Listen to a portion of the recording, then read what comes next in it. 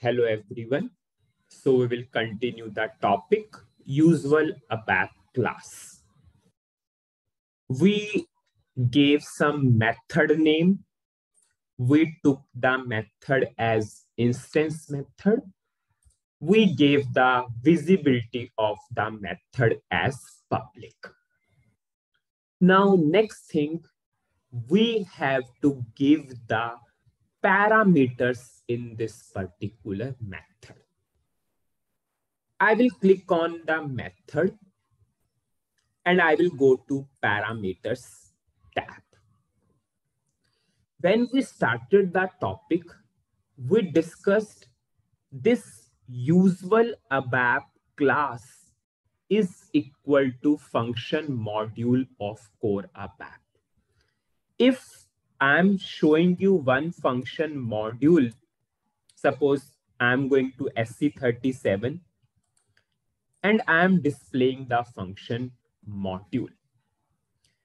In function module, you have the provision for import, export, changing table, exception. You can write the source code. In this usual ABAP class, we will write the logic in the method. And we have the same provision to give import, export, changing. We can give exceptions. We have a provision of returning also. So we will discuss the requirement. What was our requirement?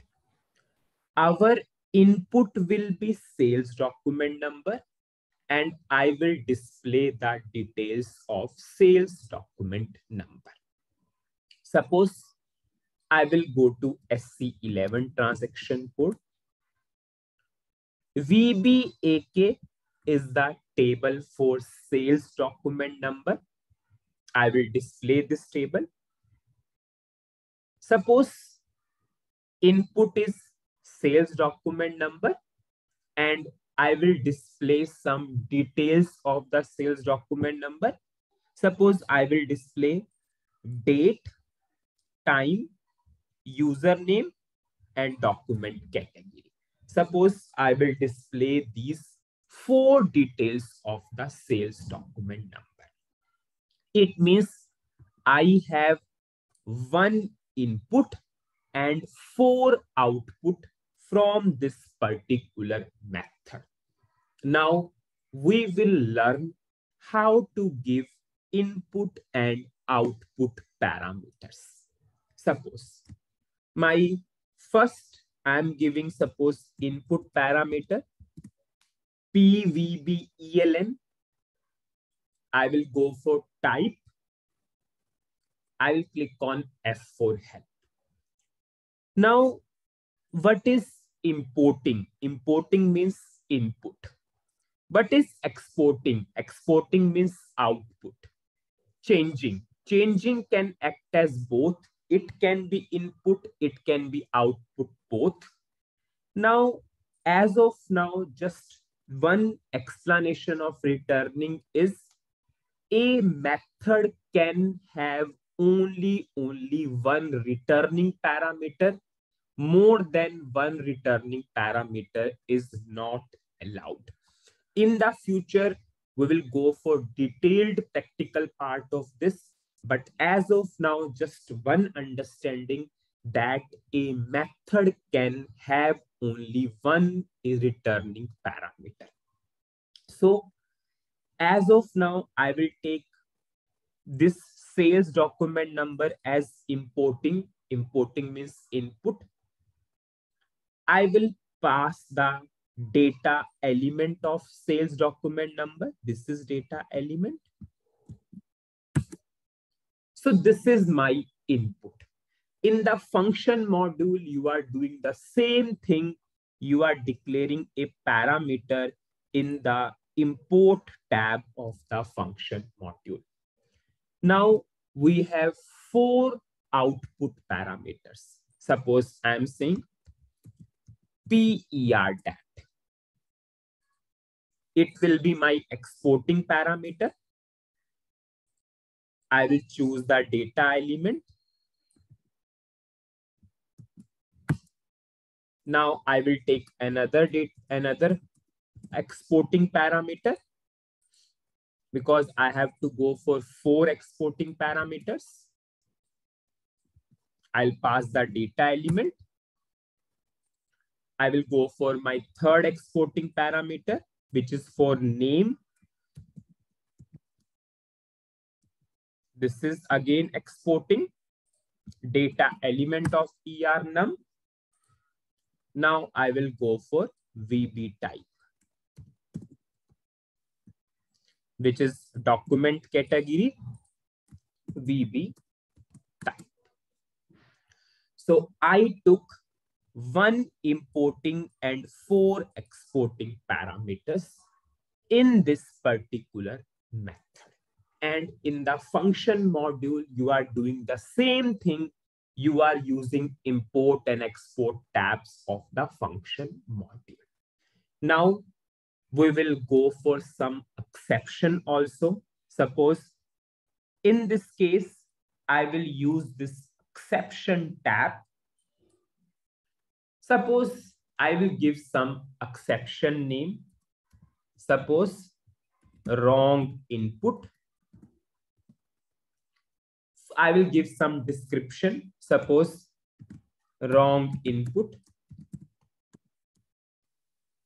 Now, in the function module, you are doing the same thing. If you want to give some exception, you are using the exception tab of the function module. So what we did in this particular method, we gave some method name.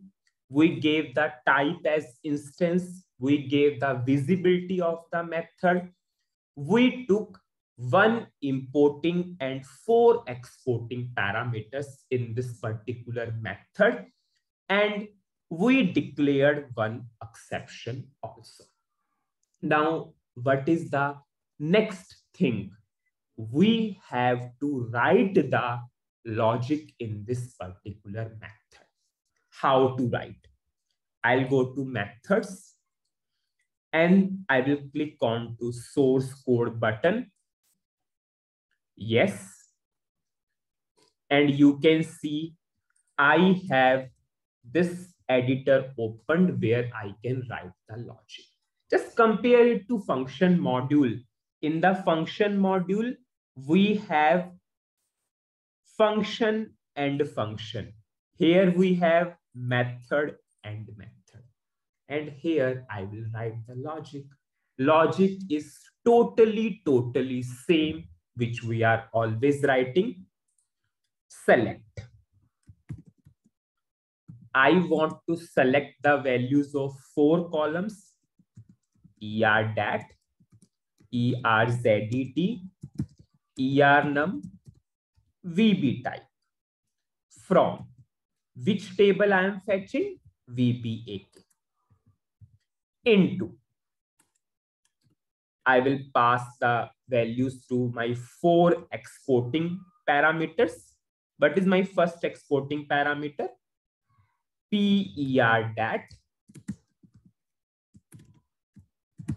comma, PERZDT, PERNUM, PVB type.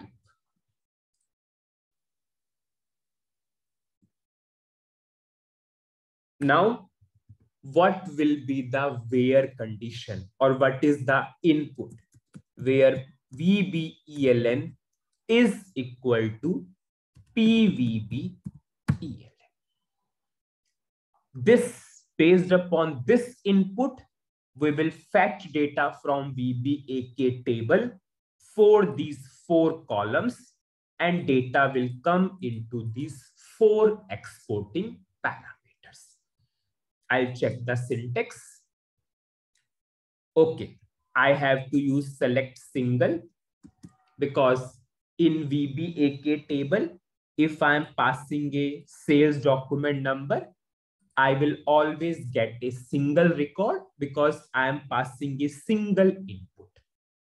I'll check the syntax and I will activate this particular. So the summary in this video is we learned how to write a logic in the usual ABAP class method. Rest part will continue in the next video. Thank you.